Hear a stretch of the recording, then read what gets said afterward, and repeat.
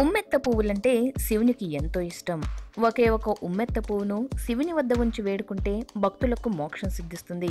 మాంగళ్య భాగ్యం లభించాలంటే శివుడిని ఉమ్మెత్త పువ్వులతో అర్చించాలట. ఇంకా ఉమ్మెత్త పువ్వులతో తయారు చేసిన మాలను శివుడికి అర్పించడం ద్వారా కోరుకున్న కోరికలు నెరవేరుతాయి. అలాగే ప్రదోషకాలంలో శివుడిని అర్చిస్తే సర్పదోషంతో పాటు ఇతర దోషాలు తొలగిపోతాయట. మాసానికి 2 సార్లు ప్రదోషం వస్తుంది. అంటే అమావాస్యకు, పౌర్ణమికి ఒక్కరోజు ముందు ప్రదోషం వస్తుంది. ఈ సమయంలో శివుడిని దేవతలు స్తుతిస్తారని విశ్వాసం. అలాంటి సమయంలో శివుడిని దర్శించుకుంటే శివుని అనుగ్రహంతో పాటు సమస్త దేవతల అనుగ్రహం లభిస్తుంది. ప్రదోషం రోజున సాయంత్రం 4 గంటల నుండి 6 గంటల సమయంలో నందీశ్వరుడిని పూజించాలి.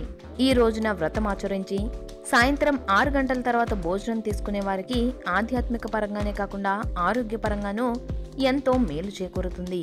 ఇదే రోజున ఉమ్మెత్త పూలతో శివునికి అర్చన చేస్తే సమస్త దోషాలు తొలగిపోతాయి. 7 జన్మల పాటు చేసిన పాపాలు సైతం తొలగిపోతాయి.